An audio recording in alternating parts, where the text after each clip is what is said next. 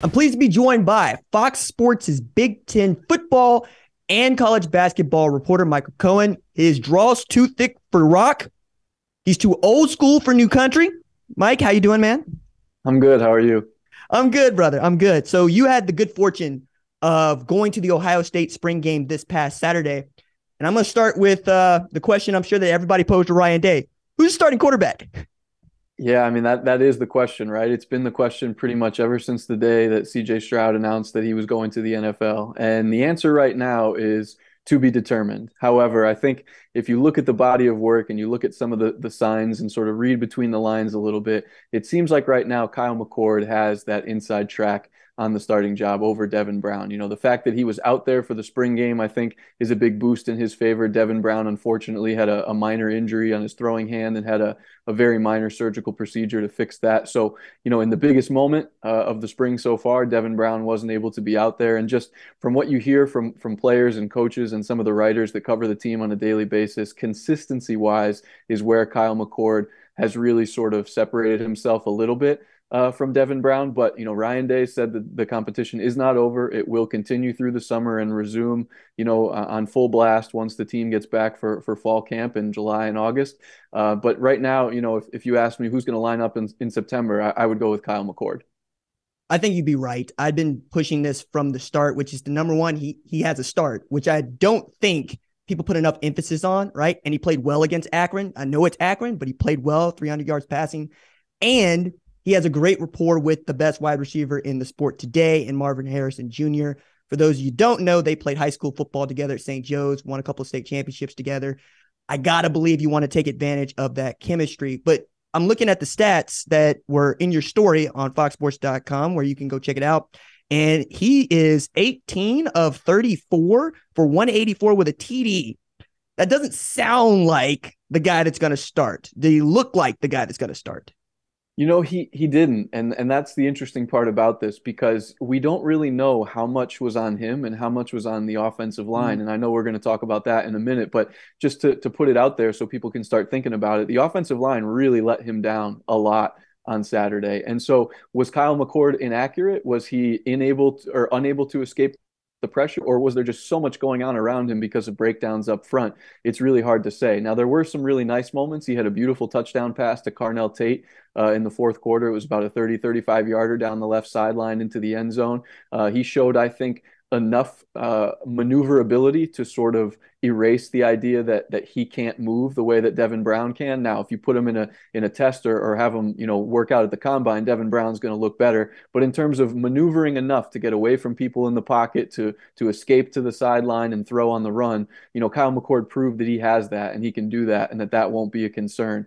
So it's interesting because Kyle McCord does have the inside track. He looks like the guy that's going to start in September, excuse me. But what you saw in Columbus over the weekend was not what you'd want to see from the guy that's going to be in that position in a couple of months. Yeah, I don't think he made that decision easier for Ryan Day in the summer months ahead. But you mentioned Carnell Tate, who is a five-star true freshman wide receiver, also underscores once again the recruiting that Brian Hartline has done in that wide receiver room that's going to feature Marvin Harrison Jr., Emeka Egbuka, Julian Fleming, and Carnell Tate. Briefly, Brian Hartline got into an ATV crash, went to the hospital, says he's fine, but did he have control of the plays during this scrimmage, or was it Ryan Day? That's a really good question. And that was posed to Ryan Day after the game. And he kind of gave a little bit of a bizarre answer. He said that some of it was scripted, that some of it was called, that Ryan Day was on the headset, but that Brian Hartline had a little more control. So it wasn't like a clear cut, yes, Brian Hartline called the plays, which was, I think, what people were expecting or looking for. And so, Ryan Day kind of trotted out the same line that he said throughout the spring, which is over the summer, they're going to evaluate how things went in spring and make a decision on the play calling. I still think Brian Hartline's going to get a chance to call the plays, but it doesn't seem quite as clear as it might have a couple of months ago. It's almost like Ryan Day wants a chance to reflect on it before he really makes that choice final. I'm going to put a pin in that because we're going to circle back to Ryan Day and Brian Hartline in a second. But you touched on the offensive line play and how it wasn't that great in the spring game. Again, glorified practice, but they are losing two outstanding tackles in Dawand Jones and Paris Johnson Sr., who both could end up getting drafted in the first round, if not in the first half of the draft. Dawand Jones is a mountain of a man, so much so that my producer of this show, Tyler Wojak, was looking at him when we were down there to watch Ohio State play. I always go to RJ, do you see the size of this man? I said, yes, that is how they grow them. Do they have someone that could pick up the slack from a talent standpoint, if not from a, let's say, experience standpoint right now? Yeah, that's another really good question. And I wrote about it earlier this week on foxsports.com because what I wanted to get across to people is that even though the quarterback competition is obviously the sexiest, the most interesting, the most enthralling topic, if I'm Ryan Day, I would be more concerned about what I have on the offensive line than who's going to be throwing the passes right now, because it stands to reason that at a school like Ohio State, either Devin Brown or Kyle McCord, if they've got plenty of time back there, they're going to be good enough considering the weapons that they have. You mentioned that ridiculous run of wide receivers that they have that nobody else in the country can match. But the problem is up front, and the problem isn't just at the offensive tackle positions. They've got, I would say, half a problem at left tackle, a full problem at right tackle, and center is a little bit iffy as well. Another position that they had to replace with Luke Whippler coming out and Ohio State not expecting him to enter the NFL draft. So they're having to replace 60% of the offensive line. And I think you could argue the three most important positions on that offensive line. You have your bookends at left and right tackle, and then you have the person who has the ball in his hand at the start of every play and has to call the protections and point things out. So at left tackle, they have Josh Fryer, a former 3-star recruit right now. At right tackle, it's been a two-man race between Tegra Shabola and Carson Hinsman's at center right now, but it's a two-man race at right tackle, and it's a strange situation for them. I don't really know exactly how this is going to go. There's talk of moving Donovan Jones, the left guard, out to left tackle to see if that allows them to get the best 5 on the field. So it's a rough situation at offensive line right now, and I know that's not going to attract the most headlines, but to me that is the headline for Ohio State between now and the fall. How do they fix that? How do they make it so that whoever wins the quarterback battle doesn't run for their life every Saturday? Well, Donovan Jackson's a great player to have anywhere. Like, frankly, like I love that dude coming out of high school. The same thing with Tegra. They have dudes. They just got to develop them. But on the other side of the ball, we know what they have, right? The defensive line ought to be pretty doggone good with JT Tuimoloau, Jack Sawyer, and the like. But that defense let them down last year, and you can make an argument that is the reason they didn't play for a national championship when it comes down to it. Did you see any, well, let's call it anticipation from Jim Knowles that his defense is going to be outstanding in 2023? Yeah, so I think there's a couple of things to dissect here. I think, first of all, the defensive line has been fantastic throughout the spring. And so you mentioned the two edge rushers in JT Tuimoloau and Jack Sawyer. But then in the middle, you have Mike Hall Jr. and Tyleik Williams, who have just wreaked havoc throughout the spring. They've caused all kinds of problems up front. Mike Hall Jr. in particular is looking like a player who, if he plays in the season the way he is right now, this will be his last year of college football. He'll have an opportunity to go to the draft because he's playing so well. I think in the middle, when you look at Tommy Eichenberg and Steel Chambers, that's about as solid as you're going to get for an inside linebacker pairing in the country. And the real question marks are the secondary, right? I mean, they have 5 or 6 or 7 guys that have cycled through the safety positions. At the corner position, you have Denzel Burke, who is a player that people have said is exuding more confidence this season, is looking like the next potential lockdown Ohio State corner. But it's the secondary still that gives me some concern, that gives me some pause. The question in my mind is, can the front 7 get home quickly enough and often enough to where it doesn't matter as much what's going on the back end of the defense? And that's kind of what we've seen with Michigan the last 2 years, where you could argue that on their defenses, the weakest part has been the secondary, but they've been able to generate and manufacture enough pressure to where it covers that concern a little bit. I want to pick up the Michigan point here in a little bit, but I want to stick with Ohio State while we're here.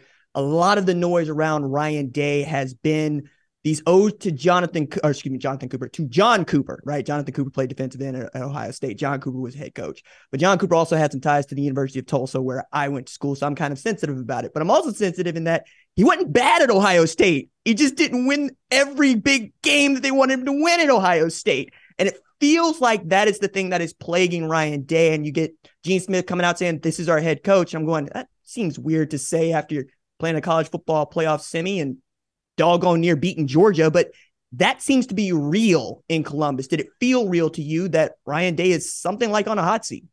Isn't it crazy that if that field goal against Georgia goes through the uprights, and then they go and win the national title potentially by beating TCU. This conversation would be silly if we were sitting here having this conversation. We'd be talking about the reigning national champion and the reigning national champion coach. But instead, we're talking about a guy that has dropped back-to-back games in Michigan, against Michigan, excuse me, but not only lost to Michigan, done so in kind of embarrassing fashion, where he's been beaten at the line of scrimmage. His teams have been out-toughed, out-coached, out-executed.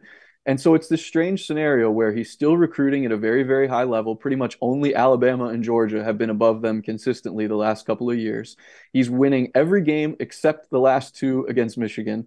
And he fell short, when he had a chance against Georgia in a national semifinal.